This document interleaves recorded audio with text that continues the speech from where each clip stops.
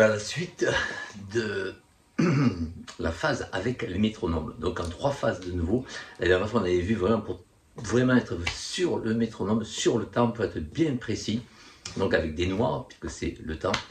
Aujourd'hui, un peu plus compliqué, on va essayer de faire 2 notes par temps, c'est-à-dire des croches. Une note en bas sur le battement et une note en haut. Voilà. Donc on peut déjà s'habituer avec ça, comme on faisait avec la gamme de mi pentatonique ou une autre, hein, ce qu'on veut. Hein.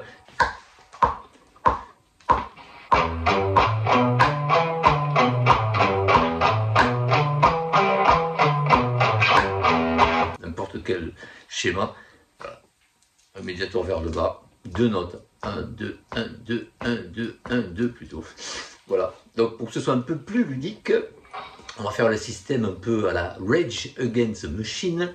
Ce qui nous fait, on va faire 2 temps avec la grosse corde, donc 2 battements par temps, ça va faire 4, et le reste, les 2 autres temps de la mesure, toujours 4 temps, avec l'accent, on entend bien sur le 1, des 4 de la mesure, on va faire des notes. Alors on peut faire des notes très simples, ou des croches, bien sûr, après si on est un peu plus avancé dans la technique, on peut faire aussi des doubles, on peut faire des schémas et figures rythmiques qu'on veut. Mais là, on commence par des croches. Donc, on va faire 1, 2, 3, 4, 4 notes donc de temps.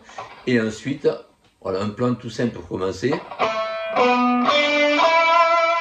C'est-à-dire 12, 14 sur le La, 12, 14 sur la corde de Ré, voilà, et ça nous fait de nouveau 4 notes, donc on a la mesure entière, ce qui nous fait.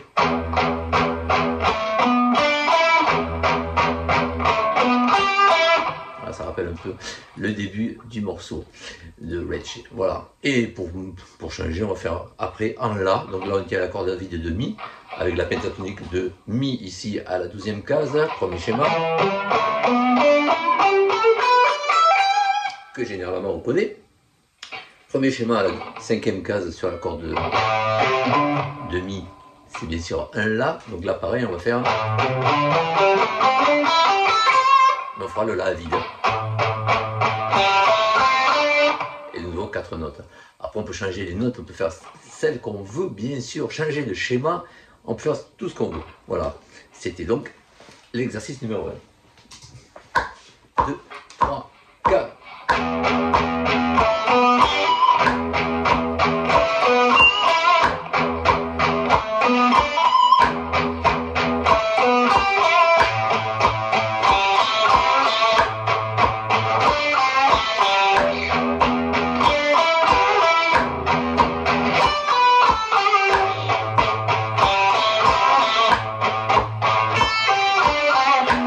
Et de quoi s'amuser, être bien en place et faire ça bien carré. Voilà.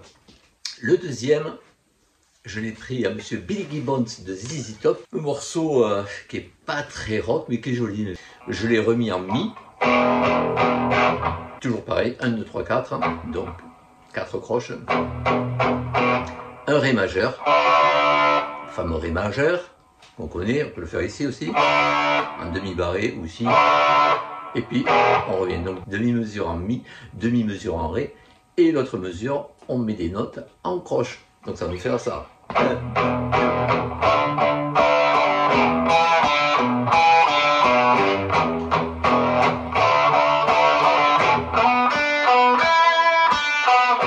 peut bien sûr s'arrêter à l'intérieur, faire des pauses, pas faire que des croches vraiment, mais on peut aussi le faire. Ouais, voilà.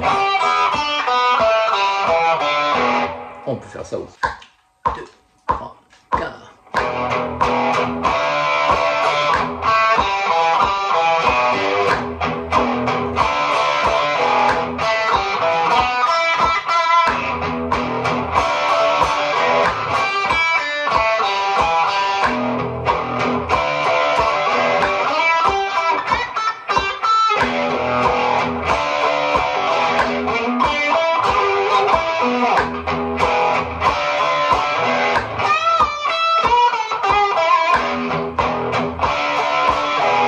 S'amuser avec ça aussi, ce qui est pas mal.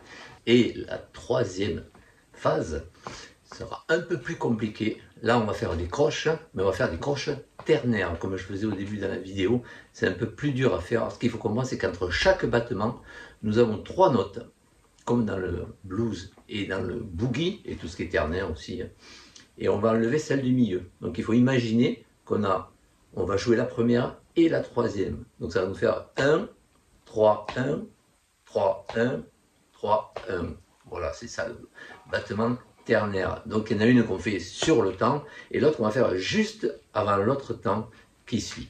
Voilà, ça amène un peu à faire des choses après un peu plus corsées, où on ne joue carrément plus le 1 comme par exemple dans la grange de ZZ Top où il fait que la note qui est en l'air, donc il joue que la troisième. Pam, pam, pam, pam. Voilà, donc bien entendre 1, 2, 3, 1, 2, 3, 1. On a vraiment une division en 3 notes, 3 croches par temps, le triolet, on appelle ça. Et donc on joue la 1 et la 3 du triolet. Et là, on va faire, alors déjà s'habituer à ça, on prend un mi, hein, n'importe quel accord. Hein. On va prendre ça, en fait, et pareil, faire une mesure, et avec des notes jouées de la même façon,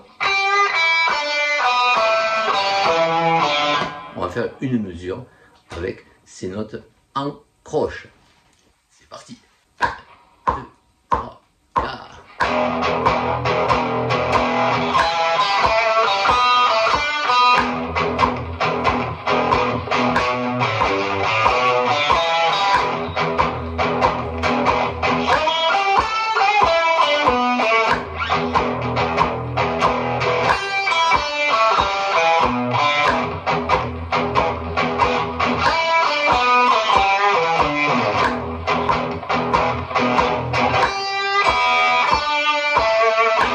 Changer les formules rythmiques, mais sur là je faisais noir, on peut aussi faire tout le triolet. 1, 2, 3, 1, 2, 3.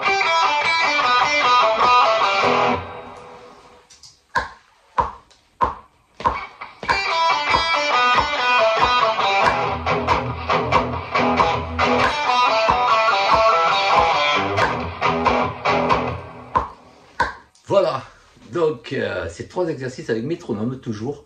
Voilà, ce qui fait vraiment progresser et ce qui force à avoir cette rigueur rythmique quand ensuite on retrouve, même quand il n'y a pas de métronome, qu'on fait des intros, des rythmiques, des solos, il y a toujours ce rythme qu'on a acquis et qu'on garde après ensuite cette rigueur. Voilà, bon, mais j'espère que ça va vous aider.